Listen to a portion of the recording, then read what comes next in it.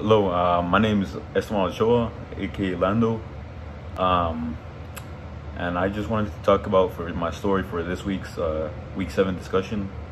I just wanted to say how the growth mindset and a fixed mindset applied to me, and I want to tell a story of how that affected my life and how I'm trying to change to be more of a growth mindset over a fixed mindset. So basically, I feel like all of high school and probably middle school too, basically all of my life, I feel like I've always had more of a fixed mindset. But I think as I graduated and got into college, and maybe even a little bit of my senior year, I've really made like a transition from growth mindset to went from fixed mindset to growth mindset.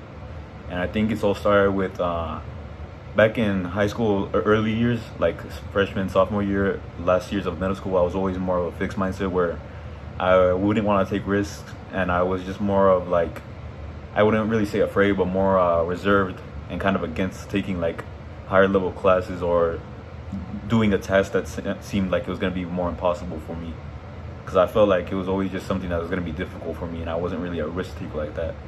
But I think as I've transitioned as this being my first year of college and me being away from home now, I feel like I've grown more towards like a growth mindset. And I think what's helped me with that is that I've just learned to take more risk, and I've just developed that growth mindset over time.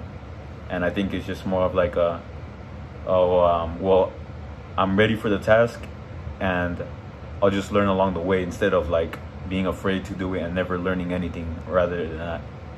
And the story that I want to talk about is, so really recently I've actually applied to a job, and this is my first job, and I applied to it not knowing not having a ton of experience. Like, this is my first job ever, and the only experience I have in the field is cooking. So the job itself is actually being a chef for the restaurants here, and I don't have any experience as like in terms of work, but I do cook a little bit.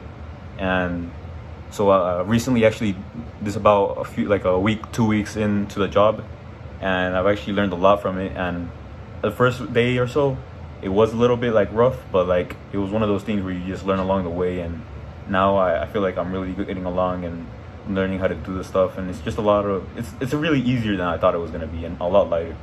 And it's just a lot about just ask around and learn from your colleagues and stuff, instead of just sitting there and doing nothing. It's definitely a lot lighter than I thought it was. And obviously work is going to pay you, and there's a lot of benefits to being in work because you're getting your experience. So even if I decide to pursue something else in the future, I got my setup from here, and I got my experience from this job.